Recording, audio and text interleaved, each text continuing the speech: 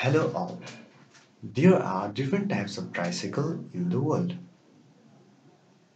As you can see in my video, we mechanical engineering student design and fabricate a tricycle model especially for disabled people who cannot walk but can use their both arms.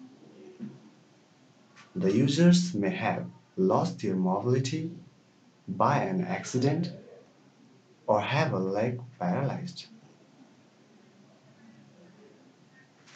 This model has one frontal and two rear wheels. It has both forward and reverse propelling mechanism. The brake and horn is also attached to the side of handle. With this tricycle, disabled people have the possibility to travel independently and seek walks.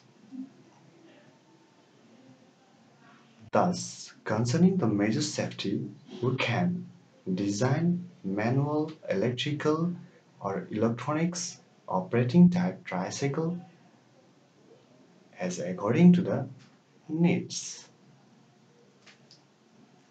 Thanks for watching us.